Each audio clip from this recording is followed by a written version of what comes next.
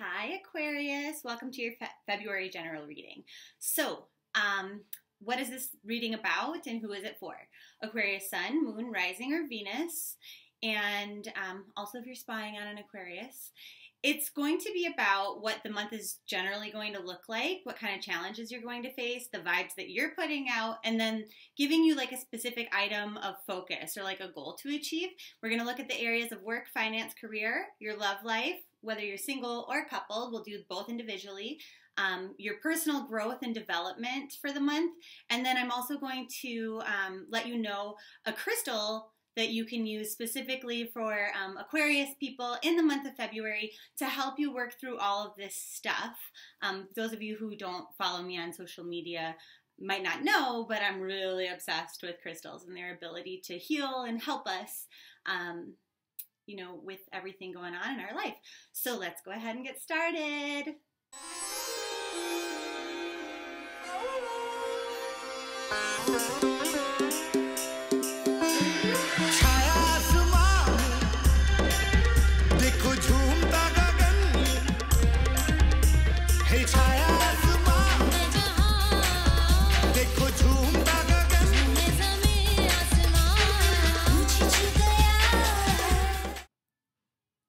Okay, so Aquarius, in general, what is your month of February going to look like overall?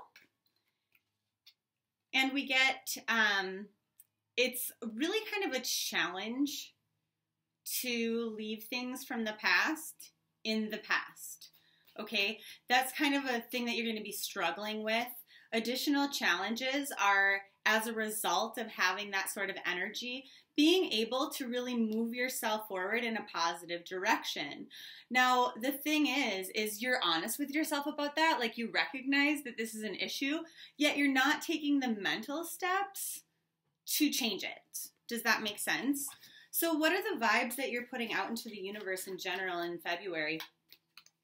And it says, well, that you're not feeling real deep. Like, you're not going within. That, you know, things are not super emotional for you. And it's more of this attitude of like, I just don't wanna, therefore I'm not. And that's okay. Everybody has times like that. You know, my mom died last month, and today was one of those really hard days for me. I didn't want to feel my feelings, so I just turned all of her pictures around in the house because I just couldn't function if I was going to be looking at her face. You know, so that's kind of what your month is like in February. Kind of like the energy that you have, you just don't want to deal with some things, and that's okay to take a break. So your ultimate goal overall for the month of February, or that area of focus, is healing, but that it has to be a choice. Okay, you have to decide that you want to face these emotions. You've decided perhaps in February that I just don't want to, so I'm not, you know. But then this is what happens. You know, waters represent our emotion, and this is all choppy and stuff. And it's like you've put up this little wall here of stones to try to keep things more balanced. But at some point, they're all going to build up and they're going to go over, and then it's going to create like an emotional imbalance, like for you regardless. These waves are going to crash over this wall that you've built. So you might want to start working on it bit by bit by bit. So your goal is to realize, like, okay, do I want to stay angry? Do I want to stay, you know, whatever feeling you're feeling, sad, hurt, betrayed, afraid, or do I want to start to choose to heal? So that's kind of your theme for the month. Now, specifically in regards to work, career, or finance, what does it look like for you overall in February? You have very clear insight about what's going on there. But if you have a partnership at work, or you have a business partner, things like that, you might find that you don't have a lot of good, you don't have a lot of opportunity to make decisions, and maybe you're just not kind of on the same page this month. So they might be kind of stepping on your toes. Somebody that you work closely with at work could be doing so. You're not necessarily seeing eye to eye. Specifically, a challenge for you is to be able to give and receive at an even balance in regards to your money or into the effort or energy or work that you're putting into something. So this is a month where it's challenging to decide, like to know how much money do I put into my business, or how much money do I put into a specific stock or something like that in order to yield a result that is worth it. Okay, so that's a challenge. Now, let's see if we can get some guidance on how to deal with that. And they just say, remember that life isn't always fair, but, you know, if you continue to work really, really hard, we often give up right before something good happens, and they're like, don't do that. Even if the burdens that you have this month in regards to work, career, finance, whatever, seem like more than you can bear, know that they're actually not. And you know, that psychic awareness that you have with that moon card in reverse, it's popping up here again. You see how the moon is full? So it's saying that, you know, by the time that you get to the full moon in February, I wish I had my planner in here so I could tell you when that is. By the time that you get to the next full moon, not the one early in February or the last day of January, the one after, which might actually be in March. Anyway, whenever that is, by the time that you get there, things will be a lot more clear and they will be a lot better, okay?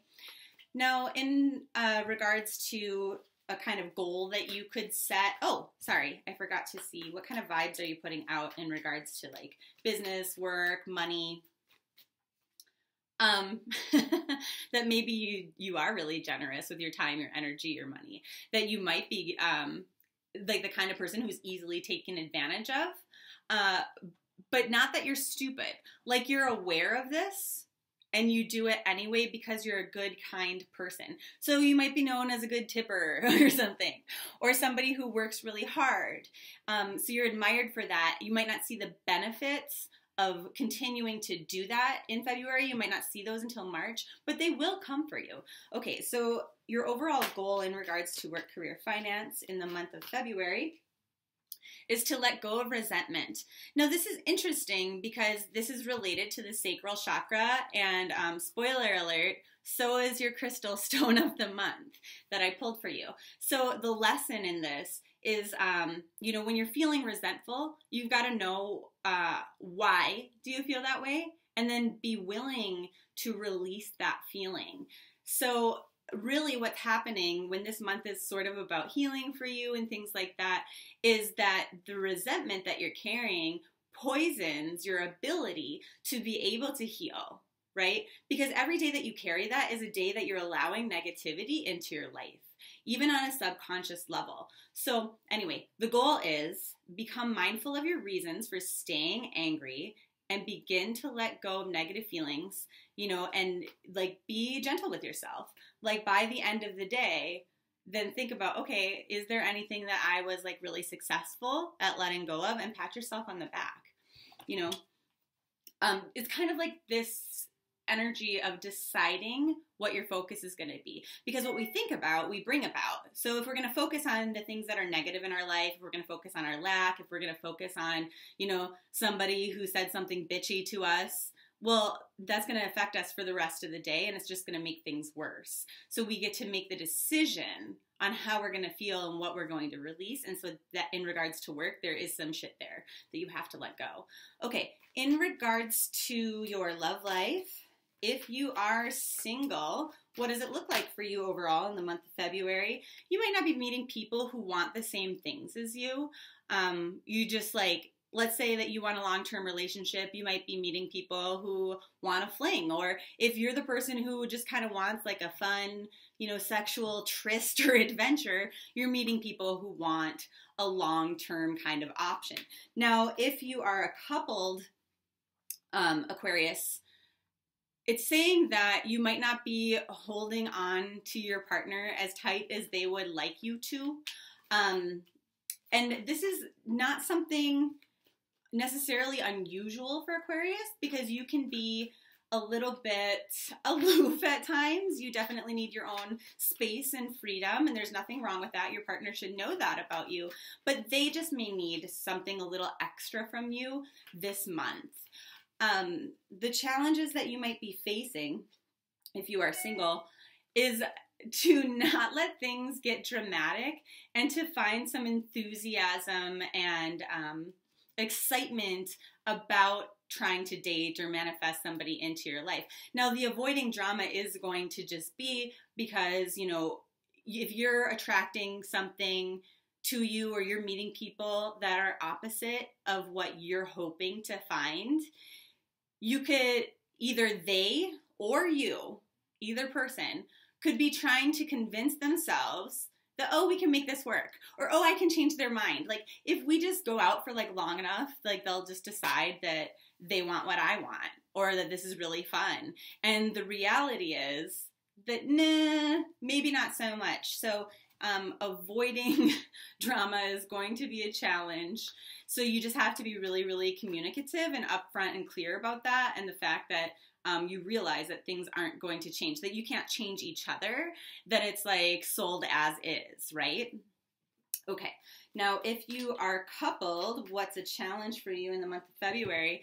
And they say the challenge here is to learn from past mistakes, to take the knowledge that you have and make things better, because we're stuck on this feeling of like, you know, things just aren't fair. It's just not fair. And until you can let go of that, things aren't going to become more fair. They're not going to get better. So that's your challenge. It's like a very mental process for you. It's not so much heart process. It's more mental. It's wrapping your head around it. Not much different than your work challenge or your career or finance challenge, where it's like, what do you let go of just to find peace? Okay. Now, what kind of vibes are you putting out this month if you are single? Well, that you're unselfish. And that's a really nice quality. I love it. But you might also conversely be putting out this vibe of like, you're not very into people, or you're not very emotional, or you're not very loving. So while you're a generous person, you might not be very affectionate or things like that. So how do you kind of change that vibe that you're putting out there? And they say, well, it's hard work. It's hard work to convince people how you really are, because everybody forms their own opinion regardless of what you do or say. So it's almost like, fuck it, who cares?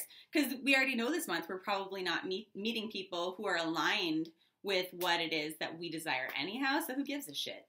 Okay, so that's interesting. As far as those of you who are coupled, whoa!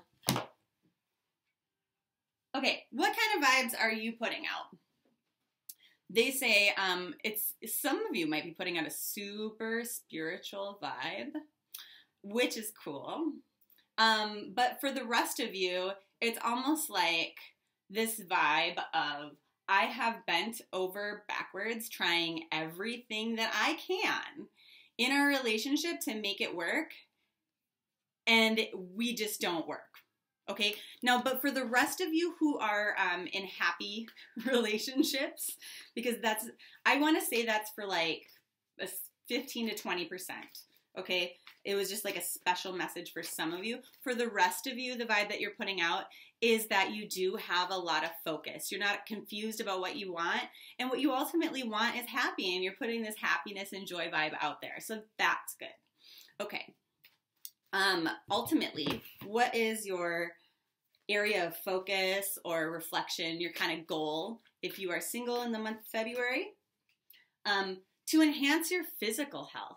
So like, physically, where do you need to do better? Do you need to drink more water? Do you need to start getting exercise? Do you need to get more sleep? Things like that. If you are able to implement whatever this item is into your life, like more routinely, it will pay off for you in your love life in unexpected ways. Now, for those of you, maybe because you're less crabby, if it's to start going to the gym, maybe that's where you meet your hottie. It's going to vary for every person. Okay, so for those of you who are, you know, this is weird, and I don't know who this is for. It's for one specific person, but if you decide, like, I need to eat healthier or something like that, and you go to a juice bar, okay? Like, you're like, oh, this is my goal. I'm going to go to this, like, juice bar once a week. You will meet your match there. I just got that intuitively. So that's for one of you. Huh. If it ends up to be you, please contact me. Leave it in the comments or send me an email or something and let me know how that all works out. Somebody's going to meet their soulmate in a juice bar. Weird. Okay, anyway. I've never actually been to a juice bar. Well, that's a lie. I've been to Jamba Juice before at the mall. Okay. If you are coupled, what is your area of focus or your goal? And it says, visualize a healthy body and mind. So it's not actually that different from the single Aquarius. It's kind of a theme. So this is about inner and outer health, though. So, you know, if you are one of those fitness buffs and, you know, you've got a super healthy, active lifestyle and you eat well and all that stuff, I would pay attention more to my emotional insides, just because all of this green here does represent the heart chakra. And so it could be about your emotional health. You know, it could be about your mental health, but your mental health affects your emotional health. So I'm going to say this is probably for more of you than not. Like I'd say 80-20, this is not so much about your outward health, your physical body and stuff like that. This is your emotional health. So it says, do whatever it takes to become the healthiest version of yourself possible, whether that's emotionally or whether that is physically, although for most of you, it's going to be emotionally. And so maybe you want to join a support group for something. Maybe you want to start reading a self-help book. Maybe you want to start seeing a therapist or a couples counselor or whatever. There's got to be an action that way that helps you to progress towards greater health on the inside, okay? So, in regards to your personal growth and spiritual development, in general, for all Aquarians, they want to say that focus on your ultimate happiness and be mindful of when you're happy in current, like, present moments. Okay? Really recognize that and go, oh, I am really happy. I'm super happy in this minute. I'm really glad I hit that green light. It's almost like gratitude journaling, but just in a mental way, if that makes sense. For the little things, like stopping to smell the roses. Okay, sorry about that tangent. Okay, so here we go. In regards to your spiritual growth or personal development, Aquarius, what does it look like for you overall in the month of February?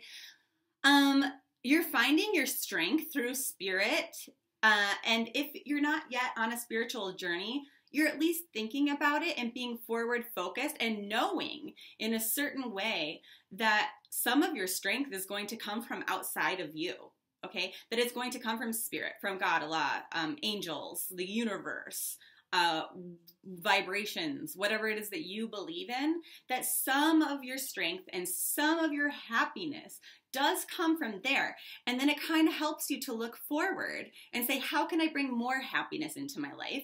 And then to realize, oh, maybe it is by spiritual development or growth, right? Or just like seeing the benefit of that mental gratitude journaling that you're doing, or physical gratitude journaling, or goal setting, or something like that. Because Aquarius, even though you're an air sign, you have a very earthy vibe in the month of February. It's about very like tangible things that you can experience, and then acknowledging those and making them better and experiencing reward from it, even if the reward is delayed until March. Okay. So, what is kind of your challenge in the month of February regarding your spiritual growth? And it's saying new ideas on how to further that. You know, like, where do I start? And actually, this is something that I do often in readings for people where it's like, okay, I am feeling a pull towards my spirituality. Where should I start to develop that first? And for each individual, it's going to be a little bit different. But I am getting that for Aquarius specifically, a good way to start is not, okay, so I'm gonna tell you, I feel like for most Aquarius, it's going to start with crystals, and then for about 30% of you, moving on to pendulums if you're already if you're already like kind of familiar with that. Does that make sense? And then look, they're like, yep.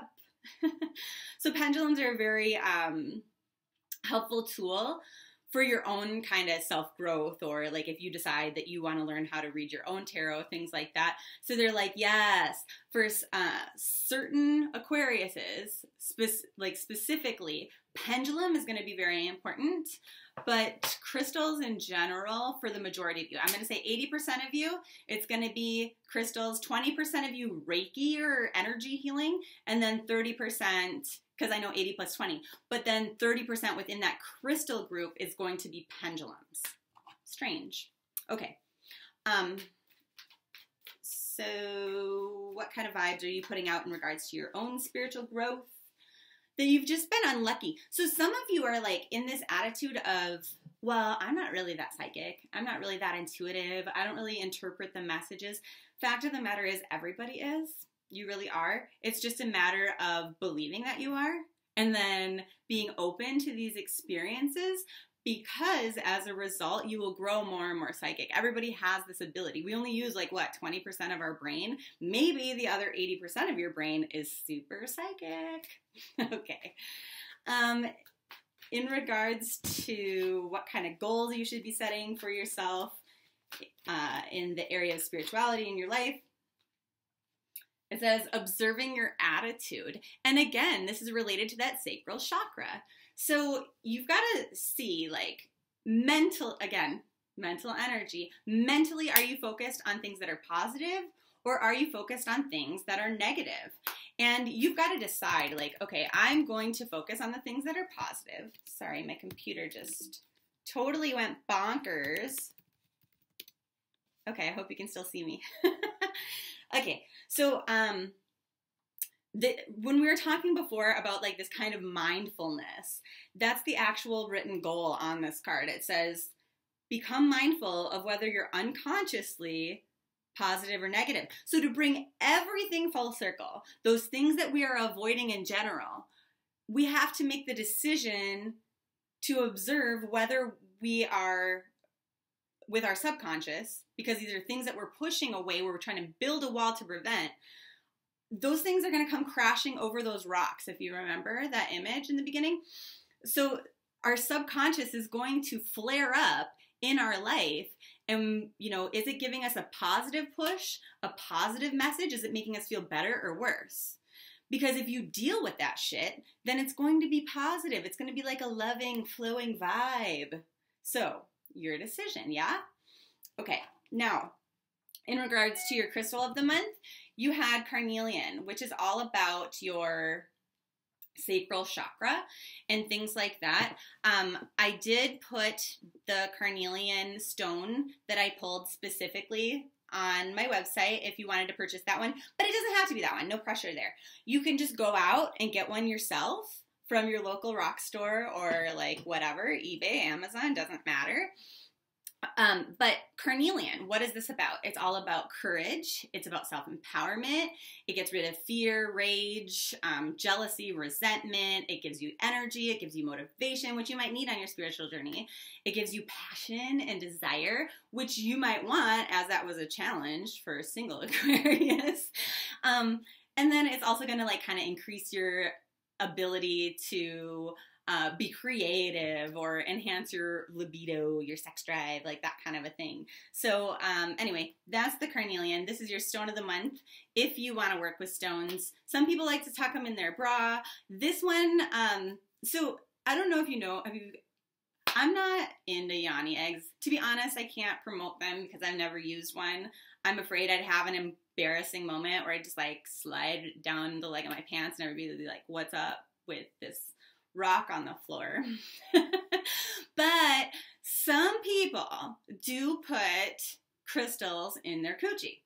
Now, I would say make sure it's not a rough stone. Make sure it's like something smooth like this, as opposed to like, you know, this one or this one. But the reason why I bring this up is that if this is something you're comfortable with, because of the chakra that it is related to, that's where it's going to do the best work, so to speak. So it's related to like your sexual chakra. So you'll have to excuse my ugly shorts. I don't know. I can't get quite high enough. So it's going to go, here's my belly button.